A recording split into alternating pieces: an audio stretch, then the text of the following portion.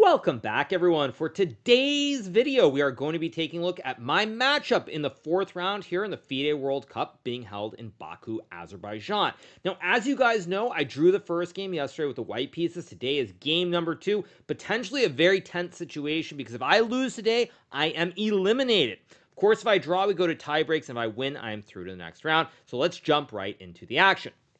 So Pragg opens with c4, playing the classic English opening, which is what I played yesterday against him with white. I play knight f6, he plays knight c3, and now I decide to play e5. In our game yesterday, Pragg played this move c5, but I decided to play the classic e5, which generally leads to situations which are pretty imbalanced, with white potentially getting a classic reverse Sicilian with c4, e5 being played, although white has an extra tempo. So Pragg plays knight f3, I go knight c6, he plays g3, and now I play this move knight to d4. Now on first glance, you're like, wait a second, what?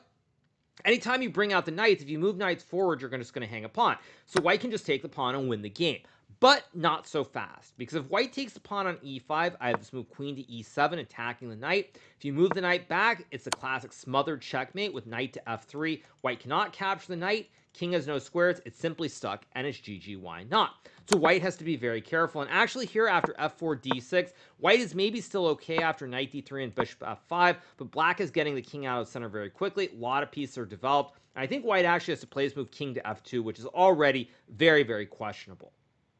So Pragg plays bishop g2. Now, I was a little bit surprised at the quickness or the speed with which Pragg played these moves in the opening, because knight d4 is a move that I have only ever played one time, and it was in a random Title Tuesday against Anil Dubov. Now, one thing people may not realize about online games or when I'm streaming is that all these games in Title Tuesday and other events do make their way into the chess databases, so when you do play certain openings, they will show up if you use them in Title Tuesday, which is one of the reasons that anybody who studies my games from these various events will probably notice that I have a bazillion games with either g6, a6, d6, any number of first moves which are not my main repertoire. Now, I'm fairly certain that Pragg probably had seen this game against Dubov, which is why he was ready for this variation. So he plays bishop g2, we trade the knights on f3, and now I play bishop b4. My idea is very simple. I want to develop the bishop, castle the king, and then play d6 down the road. So say white were to castle, after castles, d3, d6. Already I have an open diagonal. If white plays a3, I can put this bishop on this long diagonal, and overall the position feels very simple and easy to play, which is what you want in a very tense situation like this match. So here Pragg plays g4. Now this is a move that I have looked at in the past. I actually looked at this over a year ago. I won't say for what event or when exactly, but fortunately I had looked at this move some time ago, so it does not come as a total surprise to me. So after g4, I play h6, stopping white from playing g5. If I play a move like c6, trying to build a big black center, white can kick the horse out of town, and after knight g8 and d4, white has great bishops on some diagonals, the queen is coming into the game, and black is lacking in development here with approximately 6 pieces on their original starting squares. So I play the move h6 to stop g5. Pragg plays d3, opening up the diagonal for the bishop. I play c6, trying to build the big black center here and controlling both the e5 and d5 squares more importantly. So now Pragg plays queen b3, attacking the bishop, and here I play this move bishop e7. Now, I played this move after a 6-minute think. Up to this point, Pragg had been moving instantly, and this is a move that I knew was not the correct move. But because Pragg was moving so quickly, I felt like, you know what? It seems reasonable. Just play d6, bishop e6, maybe pressure the pawn. And so I just played this move quickly, even though I was freestyling at this point, because I knew that Pragg would be out of his preparation. And at the end of the day, you want to play chess. You do not want to play against stockfish. So after bishop to e7, Pragg plays bishop e3, I play d6, targeting the pawn on g4, and now he shocks me by playing this move castles after about a 12-minute think. Now at this point, I'm feeling very good, especially as Pragg was thinking, because I'm up 14 minutes, and I thought that Pragg had to play either rook g1 or h3, and in fact, when I spent the 6 minutes on bishop e7, the main line that I was calculating was rook g1, and I thought I could go either knight d7 or knight h7. I wasn't sure which one was better, but I was probably going to play knight d7, and after castles, knight to c5, attacking the queen. If white takes the knight, suddenly these pawns grip the critical d4 square, and the bishop is staring at a closed diagonal, and the knight has no jumps because the square is covered by the pawns. So overall, I think black is probably doing fine here. And if white goes queen c2, I can now go knight to e6, stopping the pawn thrust in the center, and maybe playing moves like bishop g5, or knight g5 down the road, and I think black should be fine. So when Pragg was thinking for quite a while here, I was starting to feel very good. Pragg obviously out of his preparation, and I was expecting him to defend the pawn with rook g1 or h3, and I would respond instantly with knight d7. But instead, Pragg castles after a long think, and here I sink deep into the tank, using nearly 40 minutes before capturing the pawn.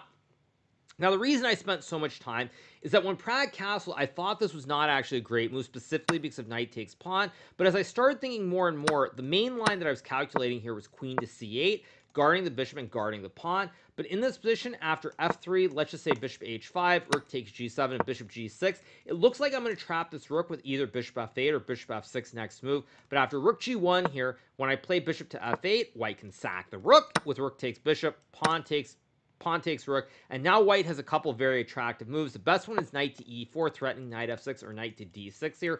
Even rook takes b7 here, and white is probably doing very well with knight e4 next move, and white has some great coordination. Black, meanwhile, has 1, 2, 3, 4, 5 pieces on their original starting squares, and it is simply hopeless here. So I spent about 10 to 15 minutes looking at queen c8, trying to make it work, and being very unsatisfied with lines with f3. So then my next thought was, okay, let's see, can I develop in any other way? Now, what I would love to do here is play queen to c7, guarding the pawn. I can't move the bishop because I hang the pawn.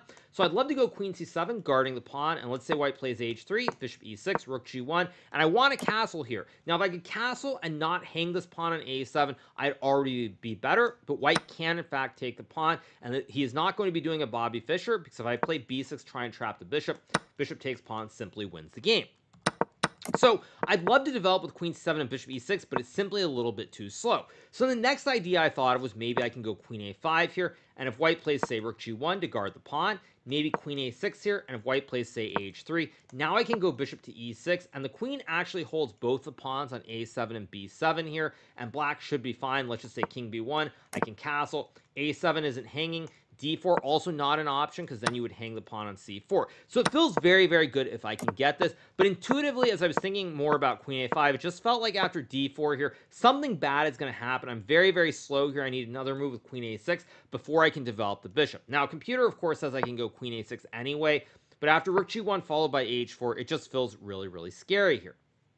So finally, after looking at all these variations, I came back to knight takes g4, and I thought that after takes rook g1, what about this move queen to d7? Now, the idea is very simple. Now, if white plays f3, for example, after bishop e6 and say rook takes g7 here, I can play b6, stopping the bishop from taking the pawn and simply castling out of the center next move. So as soon as I was able to notice this idea, I started spending my time looking at this variation, and in fact, it's what I did play. I took the pawn. Pragg traded the bishop for the knight on g4. He played rook g1. Maybe white can also go queen takes b7, but after queen to c8 here, offering the trade, if white trades the queens with the two bishops and potentially a big black center, black should be a little bit better. If you go queen to b3 here, for example, I think black can simply castle, and after rook g1, I don't know if you go to h7 or h8, both moves make sense, followed by bishop e6. Once again, black should be doing very well.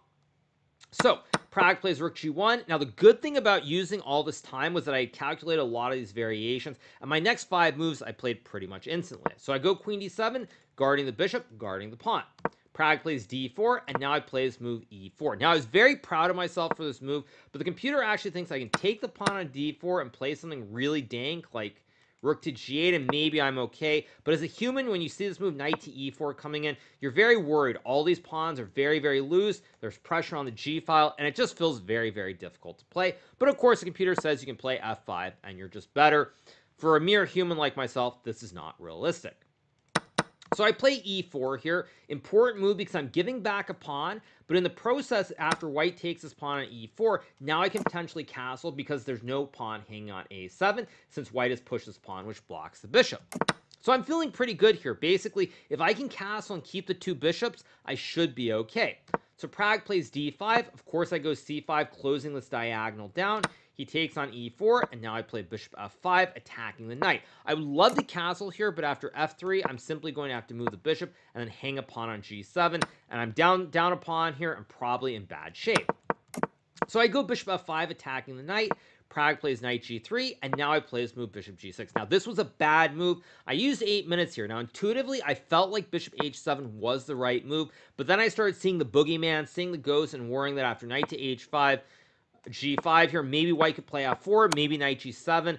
And I just was worried that after king to d8, for example, trying to run the king, maybe white has moves like f4, maybe h4, maybe queen c3 with some fossils lurking. And it just felt a little bit scary, which is why I didn't do it. But pretty much as soon as I played bishop g6 and Pragg played bishop d2, I was very unhappy with myself because the main issue with the bishop being on g6 versus h7 is that if white tries to play the same way as in the game with e4 here, I can probably just go g5, f3, and f5, and I think I'm completely fine in this position. But in the game, with the bishop on g6, it's not quite the same, because after bishop d2, castles, and e4, I can't play g5 here, and if I try to play a move like f5, which maybe is okay, white can take on f5, and suddenly the g7 pawn is hanging here.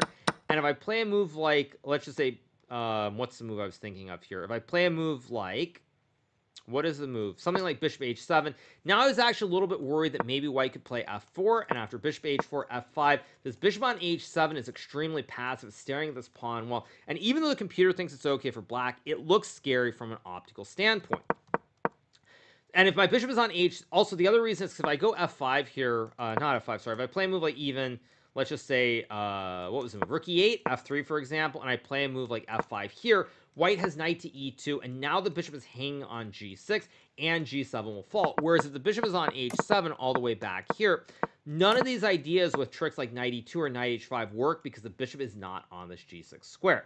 So I was very unhappy with myself at this point, but I buckled down and I found this important move, bishop h4, stopping white from playing f4 and f5 and building a pawn avalanche. If white were to play f4 here, I can trade the bishop for the knight, and after rook takes, bishop takes e4, black is probably a little bit better here due to the wooden shield in the center with this bishop and the weak king on c1. So Pragg plays f3, trying to build his white center. He also has a classic pyramid. I play bishop h7 now. Unfortunately, I'm going to waste time because if I go f5 again, white can take, or even go knight e2. And after bishop h7, there might be knight f4, and the knight is jumping to e6 here, and it's very, very scary to play.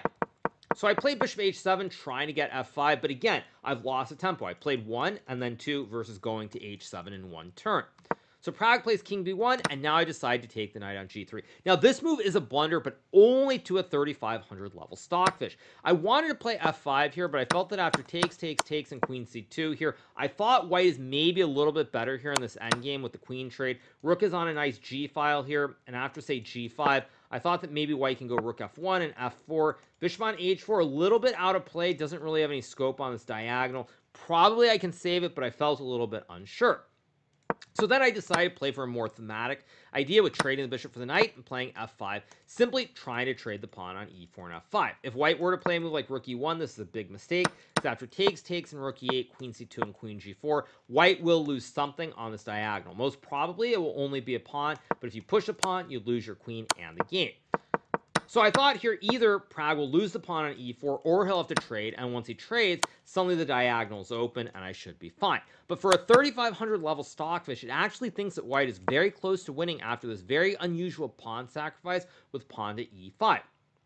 And the reason is that after pawn takes pawn, white can go f4, shutting down this bishop on h7, and after e4, there's this incredible idea with bishop e3, attacking the pawn, and after b6 and a4, the reason this is so bad for black is white simply wants to play a5 and open up the a file and bring the rook over. Now, one sample line, just to show you guys, play something like queen b7, white goes a5. If you ever take on a5 after, not bishop c5, sorry, after takes queen c3, white will win this pawn on c5 or a5, and these two pawns in the center of the board are very likely going to be rushing up immediately. So I can't ever really take, and if I play a move like rook d6 here, white can now trade the pawns on b6 and go king c2, and after, say, king c7, white can now go rook to a1, using the open a file, and down the road, let's just say I go rook c8, white even has ideas to reroute this bishop to c3, and e5, and white is probably winning this game. Now, of course, to us mere humans, this is very insane. In fact, when I first heard this is winning, my first thought was probably because white can go bishop c3 and bishop e5. But if white goes bishop c3 after king b8, bishop e5, and king a8, suddenly black is completely fine. I think there's a good chance that black would win this game in human practice. So to see this idea with bishop e3 and then playing a4, a5 is simply way too dank. Now, During the post-game interview, I spoke about this idea with bishop e3. It actually reminded me of, it's a little bit different, but it reminded me of a classic game that was played in 1997 between the world chess champion Garry Kasparov and Deep Blue. Now, the position was a little bit different, but it was a similar situation where there were opposite colored bishops, and Deep Blue put a bishop on e4. I believe it was something very similar in a way. It was something like, let me see if I can recreate the pawn structure here. I guess I probably can't, but it was something like, how do I do it? It was something like, basically, it was very similar, except the bishops were reversed. I can't really show you guys, at least not with the position in this game, so you'll have to go look it up. But as soon as I heard about it after the game, it reminded me very much of that classic game that was played in 1997. It was game number 2 of the first Kasparov versus Deep Blue match. I'll put a link in the video so you guys can see it. It's a little bit different, but it's still the same kind of theme of a bishop blockading potentially a pawn, which you need to push forward to open up the scope. So, again, this is winning for a 3,500 stockfish. For us mere humans, I don't think it's realistic to expect anybody to find it. In fact, I think if you were to ask Magnus and you say e5 takes and f4 is winning, he'd say, yeah, probably it's after e4. You go bishop c3, bishop e5, and with the active bishop, probably there's some way to break through, but that would be wrong. So, again, this is winning for a computer, but I don't think any human would find it. So Pragg plays a logical move. He takes on f5. I play queen takes f5, king to a1, and now I go rook h8, trying to provoke Pragg to have to push the pawn, because if white can, say, put this bishop on f4 down the road, there might be some pressure towards this pawn on d6. So when I go rook f8, I'm trying to provoke him to play f4, so the bishop no longer has scope on this diagonal. So Pragg does play f4. I go h5, stopping g4, because if white can get g4 in, suddenly after f5, white has these nice pawns. Now he can use the bishop behind the pawn chain with bishop f4, and there are going to be serious problems. Also, my bishop on h7 is simply awful. So I play h5 to stop g4. Pragg plays rook e1. I go queen c2, and now he plays bishop c3. Now at this point, I know the game should be a draw, but I still have to be a little bit careful. So I trade the queens, and I play rook f7 here, and now Pragg plays b4. If Pragg were to play rook h1, for example, I can go bishop to c2, attacking the pawn, and after king a2 and g6, I'm going to be able to lock the bishop on f5 with the pawns holding each other in a classic diamond hands formation, and the game should be a draw. So Pragg plays b4, I trade, and now I go bishop f5, stopping the infiltration with e6, and again intending to play g6 and build this connection between the pawns and the bishop. Pragg plays b3 here, and now I go king d7, king b2, and now I play rook e7, trying to exchange a set of rooks. If I don't exchange the rooks, this can get a little bit scary. One sample line is something like rook h7, rook e1, and now white has a double stack. Maybe ideas like rook e6 to sack the rook potentially and create some threats towards the pawns on g6 and d6. Not sure if it's actually good, but if anybody has chances, it's white. So what I want to do is trade off a set of rooks by playing rook e7. Pragg trades the rooks, goes rook e1, I go king d7, and now he essentially offers a draw with this move c5. Pragg could have kept the game alive with a move like king c3, but in this position, I can simply go b6, stopping c5, and after, say, bishop to a3, I can play g6, connecting the pawns and the bishop, and I essentially just sit and wait here with rook c8, rook d8, or maybe even I can go rook h8 to play for h4. White really has no chances to win the game. So Pragg decides to simplify on the spot with c5. We trade the pawns. I go rook to e8 here. Pragg plays this move rook e5. He could trade the rooks, but after takes, bishop a7, bishop e4, d6, king d7, bishop c5. After a move like g6, king c3, and bishop f5, due to the opposite color bishops, this should be a very standard draw. In fact, I can basically just sit around and chill forever, and there's nothing white can really do here with the pawns on the king side, and my king blockades the extra pawn on d6. So Pragg plays rook e5, hoping for one last gasp. If I play g6 here, maybe white can play this move king c3, and after b6, bishop a3, it's still probably a draw, but I can't ever trade the rooks on e5 because now white has two connected pawns with the king marching up behind them, and this would be winning. So probably after bishop e1, bishop f5, the yo-yo with the bishops, it should be a draw, but there's no reason to allow this when I see a simpler way to end the game.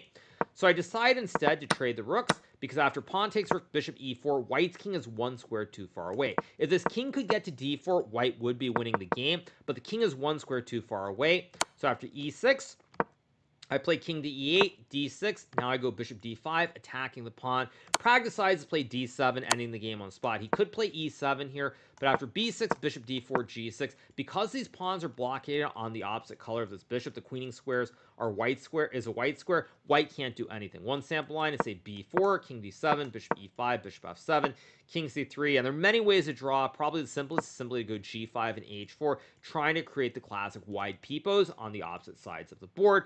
And after king d4, just h4, takes, king e3. Probably here I can even go a5, and once again, with the wide peepos, there's nothing white can do to win. And even if white were somehow able to capture both of these pawns, for example, it's still a draw here. So let's just get to this position. Even this position is always a draw because I can always just yo-yo between both these diagonals with the bishop. And if you're playing this as a 1000 player, as long as you go bishop here, bishop a4, d7, h3, wherever the white king is not, you would never lose this position, even if you were playing against Magnus Carlsen. So even if white gets to this with the 2 extra pawns, it's still a draw because the pawns are blockaded on the light squares by my king and my bishop, which is why Pragg decides instead to play d7, and after king d8, he plays a smooth bishop d4.